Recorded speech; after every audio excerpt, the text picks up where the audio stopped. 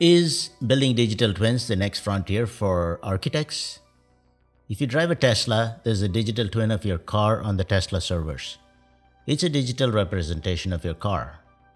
Sensors on your car feed information into this digital twin, making it easy for engineers to analyze and optimize the car for future designs. For example, engineers can understand which parts of the car wear out fast, under what conditions the battery drains faster, how sensors capture driving information for insurance purposes, how onboard cameras might help the city gather information about crime statistics, and much, much more. The possibilities are limitless.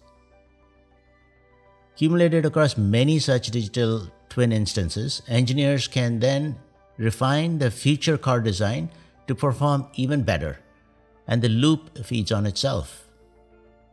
The concept of a digital twin was first developed in the late 1960s by NASA to digitally replicate the Apollo 13 rocket. The idea was that if you could create a digital representation of the physical object, then you could use that representation to understand and control that physical object. While the digital twin is a digital model of the physical object, why not apply this concept to abstract models like business processes, organizational structure, a capability, or a system topology? All we need is the right proxies for sensors that can create the digital model. And then what if we extend this idea of a digital twin to a whole company? This means that our digital model of the enterprise can reflect the enterprise closely in real time. Today, we do have static models of the business, and that's called enterprise architecture.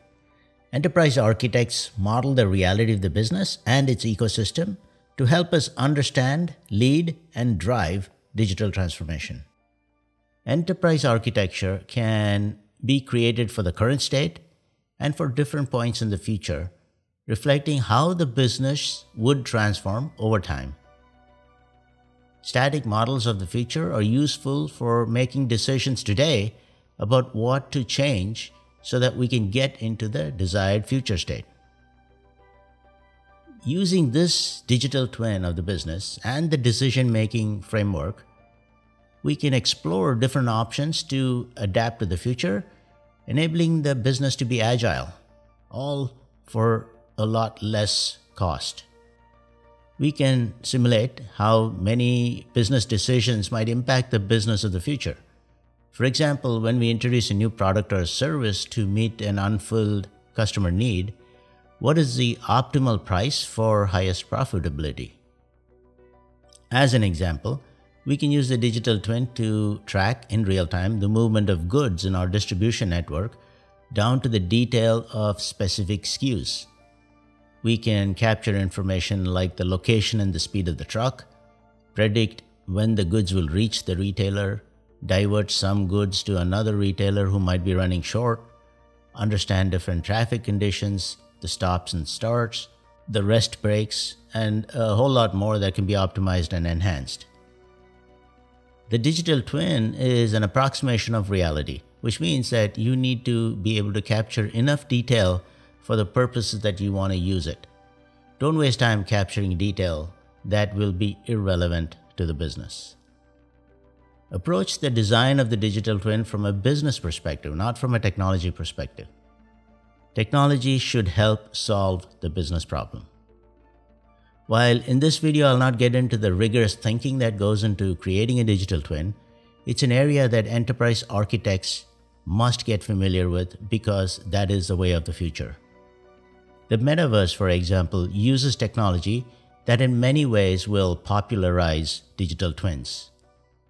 The advantage of using digital twins are many.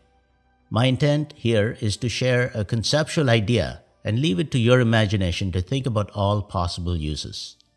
Please share in the comments below your thoughts on how businesses could use digital twins and the role architects play in it. If you have an important story about technology and transformation to share with your stakeholders, we'd love to help you frame and formulate it in a video and a one-pager just like this one. If you enjoyed watching this video, please do me a favor. subscribe to my channel and share it with a friend. Sign up on my website to get a one-page visual summary of this video. Thank you.